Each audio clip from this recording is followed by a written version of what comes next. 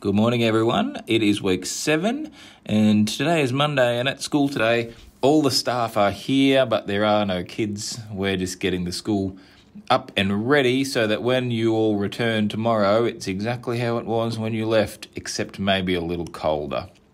Just wanted to quickly touch base and remind you of a few things, kids.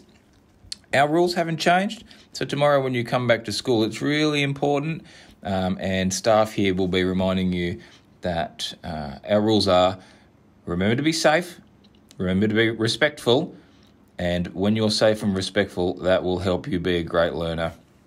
It's also going to be really important, and staff will be working with you to remember to wash your hands properly. If you have to sneeze, to do it into your elbow, or if you have to cough, to do it into your elbow.